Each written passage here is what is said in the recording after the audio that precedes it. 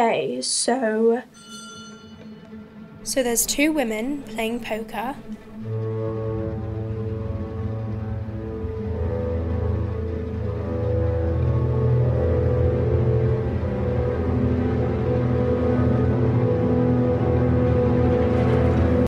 She puts two chips in. Oh wait, no. She goes all in. She smirks. And wins.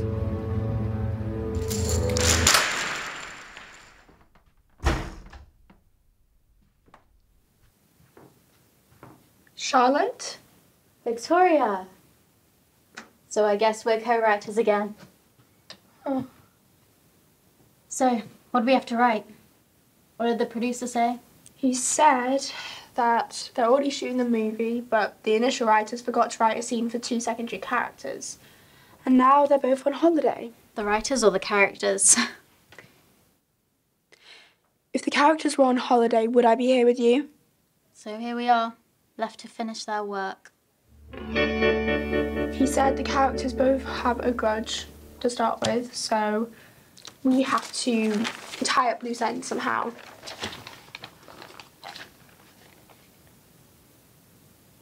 I mean, it's okay. I like the mystery, but it could be better. Let's start with the opening. It's in the garden, a beautiful green landscape. What? We open to find Riley and Denise staring into each other's eyes. No. What are you doing? This is way too light-hearted. You want the audience to have a nice time, right? Then just listen to me.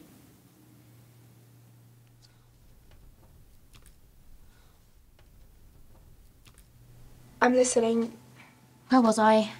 Okay, how about this? Wait, if you're starting again, forget the red room. It's ugly. Fine, I'll go green then. In a dark, dingy room, there's a security guard in the middle watching them.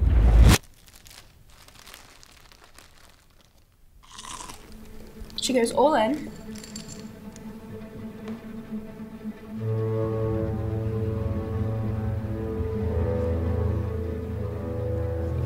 But when she realizes she has nothing, she does this. No, that's completely crazy. You want to kill one of the characters. We can't show that to kids. We've got to keep it PG-13. What do you think the producer would say? And their relationship, it's supposed to change for the better. But why? Okay, maybe the gun is a little heavy. Okay, just listen. Let's go with this. Instead of pulling out a gun, she pulls a flower out. You're completely ruining the story. This is... I just think we should make it, fun to watch.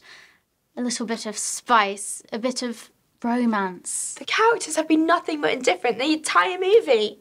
But what a lovely surprise. They're playing cricket and all. But what if they started liking each other? Because they're enjoying the game so much. And they put down the bat. And they kiss. Whoa.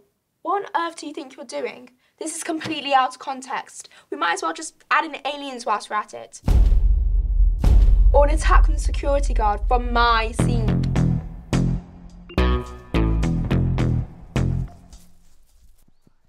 What? What's wrong with a kiss? A kiss is always a good idea. Like wine on a Sunday morning. More likely, she gets annoyed and leaps from her arms. And then she gives her a good old punch. And then she pulls out a gun from somewhere and shoots her.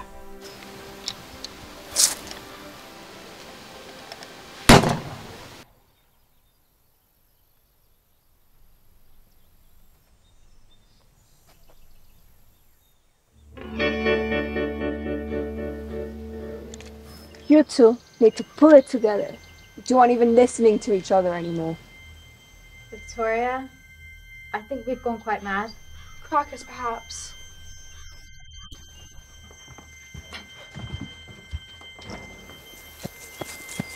This. I just thought... Thought what?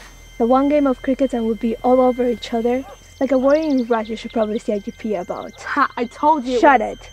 If you think your ideas were any better, Victoria, our authorities would be happily rolling around in our own blood at the feet of a casino table right now.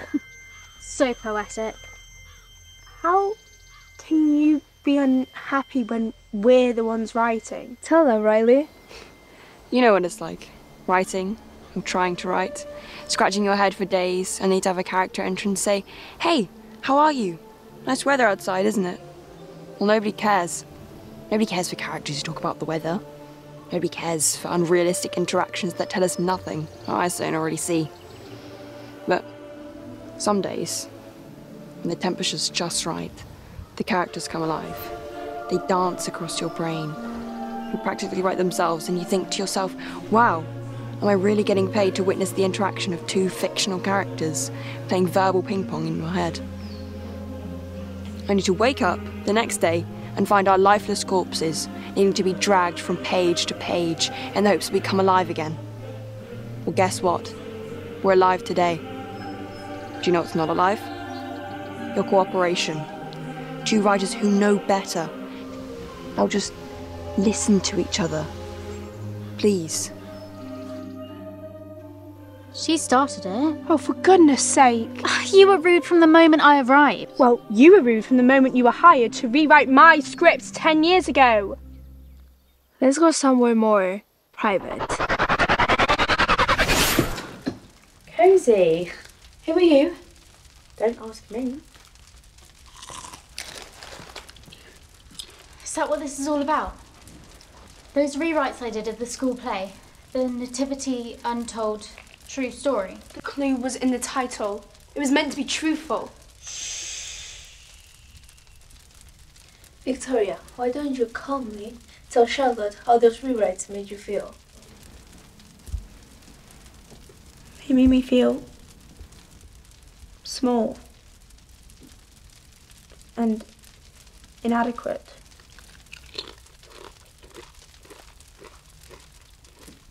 I'm sorry.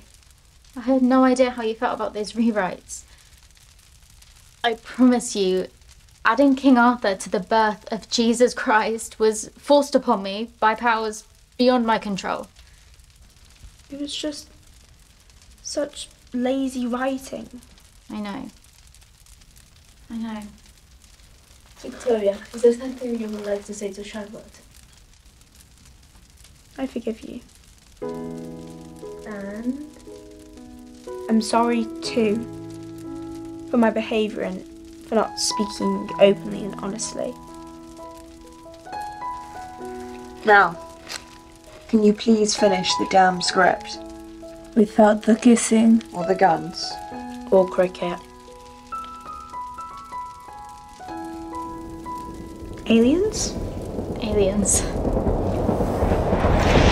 No. I said coffee with sugar, but no cream. Your only job is to fetch me coffee, and you can't even... Can't you see I'm in the middle of a very important call right now? But we finished the script.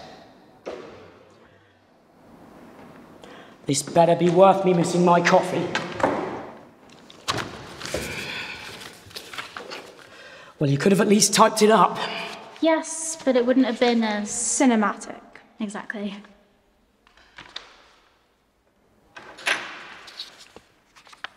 Well, I love it.